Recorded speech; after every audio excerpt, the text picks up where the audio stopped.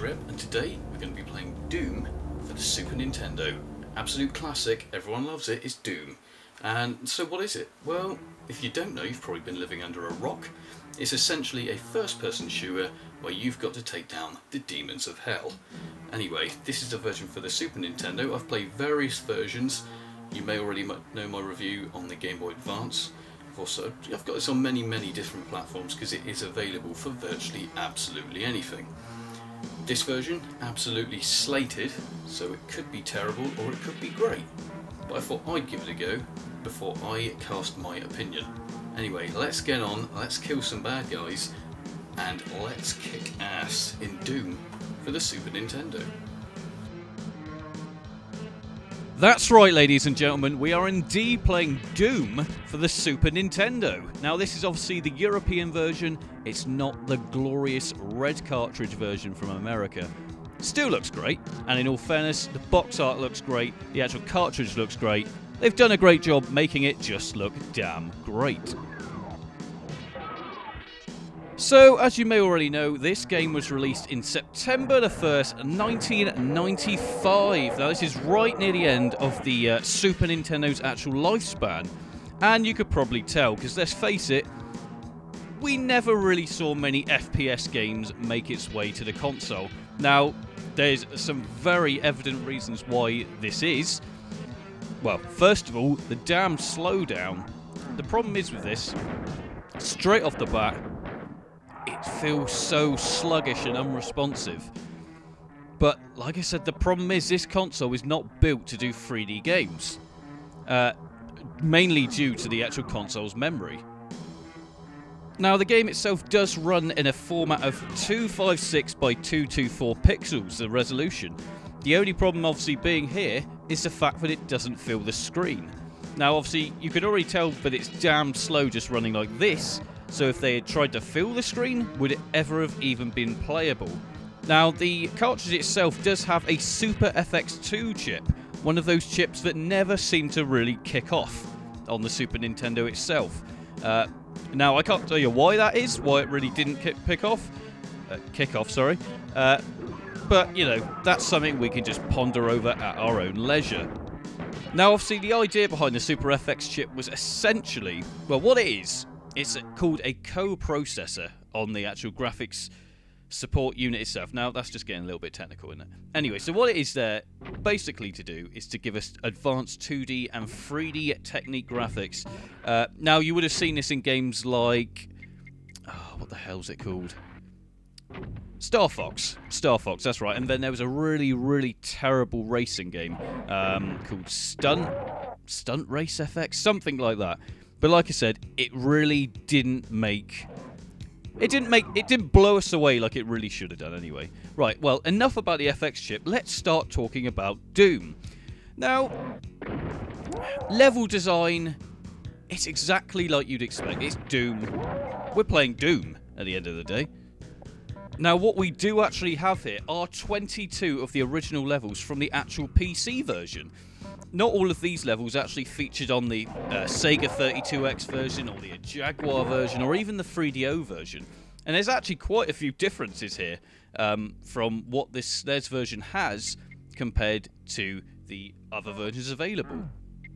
Now, you might already notice this when you see the enemies here. The enemies themselves are only animated on the front. Now, you can never... You probably won't believe this until you actually see it. You can only see the front of the enemies, so they're always looking at you, always checking you out, always ready to kill you. But that's basically what they're there to do anyway. But yeah, that's it. They are animated only to that point. Now, obviously, this again is due to the memory lacking here. That's basically it in a nutshell. Now, the musical score, as I was saying here, it uses the actual system's onboard sound processors, which basically plays the arrangements of each song, rather than the PC. Obviously, the PC version would have a MIDI format in which they played the. I can't even talk now. In which they played the music. So that's obviously the massive differences with sound here. Like, obviously, we're already seeing the graphical drawback. It's slow, it's unresponsive, and the funny thing is, as you'll see in a minute, is you get stuck in walls. Look. Can't move. Yeah, it's really, really shocking.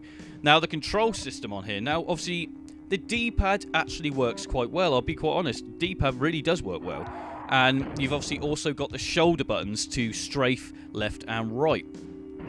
Only problem you will find, though, with strafing on this game is you cannot strafe and turn at the same time. It's literally one or the other. Now, I don't know why that is. Just created poorly, I suppose. I'm giving this game a damn hard time, aren't I? I do. The thing is, I love Doom. I don't want to see a shoddy Doom product. But why did I buy this then? I don't know. Anyway, let's keep the ball rolling here. Obviously, as we already know, Nintendo are very kiddie-friendly here, and they removed all of the references to hell. Yep, they just now call it Inferno. Good one, Nintendo. Next up, now, the game itself does have multiplayer. Now, obviously, this is not split screen, because that would be pretty much unbearable. But you could, back in the day, buy an X-band modem for you allowed to play with your mates online. Before online was massive. In all fairness, it'd have always been pretty revolutionary when it comes to, well, multiplayer of any form. The map does come back here, as you can see, is pretty damn useful, especially because the draw distance is a fucking nightmare when it comes to spotting monsters, because they are so pixelated, you half the time don't know where you're being shot from. So, that's great. This game, this version, also does include the Cyber Demon, which doesn't appear in the 3DX version, 3DO, or there's another version it doesn't feature in as well. But anyway, also doesn't feature in that. So, in a nutshell, should you buy this game? Now, I've bought this game because I love Doom. I've got Doom for virtually every format I have, and I will always endeavour to get brand new versions to play. Is it worth the money? Like I said, if you're an id/Doom collector, then 100% yes. But if you just want to play Doom, there are far better versions out there. Be it the the Xbox 360 version, which you can get on arcade, or comes with the Doom 3 HD BFG edition. I'd probably go for that one. Or just play it for an old 486 PC. That's what I'd do, and that's what I've done. Anyway, I've been Al from Games Rip. I really hope you've enjoyed this review, because I love talking about Doom, and I love doing reviews. So I've been Al from Games Rip. Like and subscribe. Make sure to tell a friend. Get them to visit the site. Anyway, I'll see you all soon. Al, zooming out.